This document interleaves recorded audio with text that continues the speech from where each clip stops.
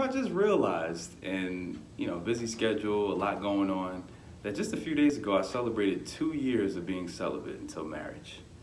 And a lot of my friends, a lot of my people in my circle, they've, wanted to, let's celebrate, it's a celebratory time, and I'm all for that. I like to celebrate, I love to eat, I love to have a good time and spend time with the people that I really care about the most.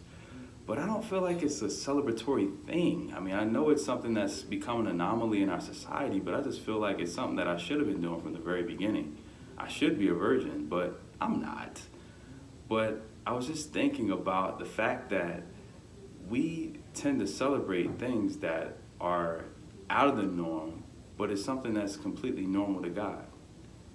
He has the divine, perfect plan for our life.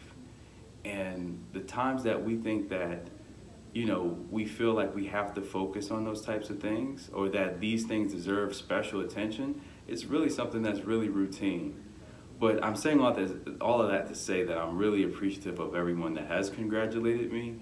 But I've found that one of the things that has kept me on this path, even in the moments where I've had a moment where like temptation has come at me and I was able to overcome it, is knowing that there's a lot of power inside of my mouth.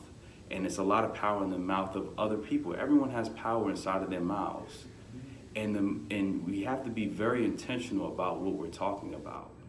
So that means if I'm talking about a lot of flesh, eventually it's going to lead to some sex or some sex talk.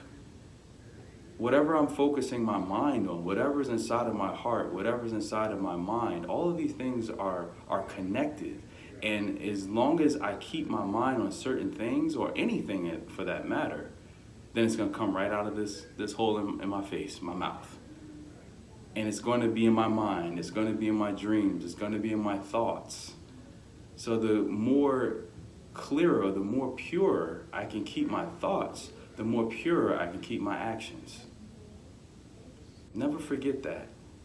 You have the authority, you have the power over your mind, you have the power over your thoughts, and ultimately, you have the power over your actions. So whenever I always say when, it's not if, whenever you decide to make that choice, or any choice, to commit to anything, remember, you have the power inside of you. There's no one else that can give you the power. God has already given you the power to control your mind, your words, and your actions.